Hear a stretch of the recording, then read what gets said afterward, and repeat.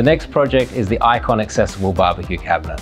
If we think about it, how many of our good memories from our childhood have been around the free public barbecue? This product, it makes it accessible for everyone. The Icon Accessible Barbecue, to me, is just it's a really good example of considered design.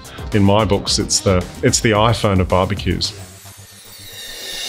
This next innovation improves one of the fundamental rights of every Australian. I'm not talking about free speech or the right to vote.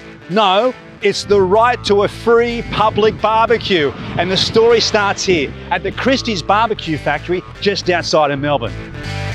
Well, welcome to the factory. This is the barbecue home where we manufacture up to 1,500 barbecues per year. All over Australia, all over the world. Exactly, yeah.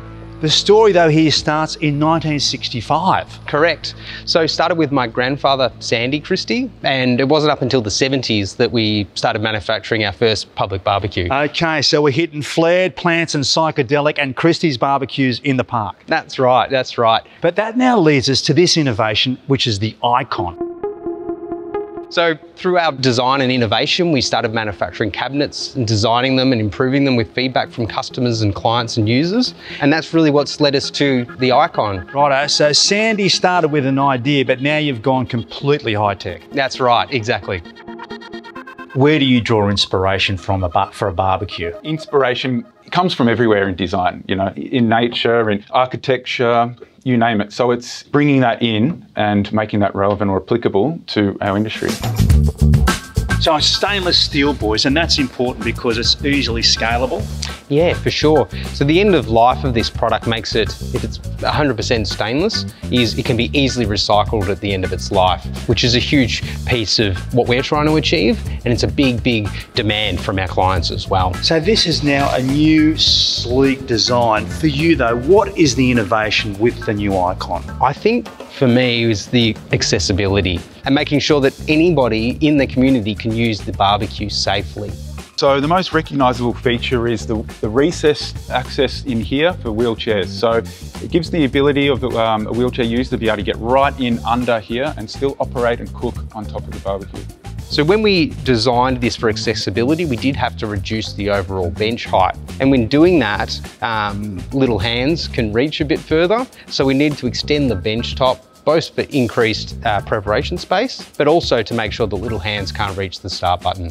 So Alex, the team have designed this really cool cabinet which dovetails into a range of different cooktops. That's right. So we manufacture both gas and electric cooktops, and our new generation CC2 really is the perfect match for our Icon cabinets. They're smart, efficient, and probably one of the most reliable products in the market. Now you are literally in the public space. You're not in the domestic market. You're there for the people. That's right. So Alex, from the factory floor to the great outdoors, this is where your barbecues are in their native habitat. That's exactly right. Look, and they're playing an important role in public parks and development, in particularly at the design phase. Barbecues are almost becoming a bit of a focal point in the design of public open spaces. This is a park that's less than a year old, and our barbecues really are a centerpiece of that. Now tell us, is there any secret of cooking a snag on an outdoor barbecue? Well, probably not to be talking to you as much, because then I'm not paying close attention. But really, it's just turn and flip. Turn and flip, got it. Simple as that.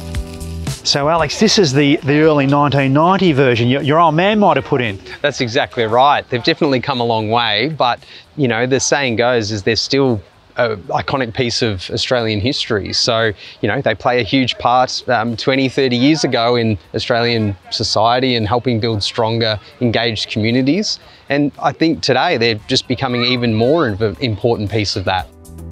So next time you fire up a barbie in the park, before you throw a snag on and crack a coldie, spare a thought for the All Aussie design team, keeping the flame alive.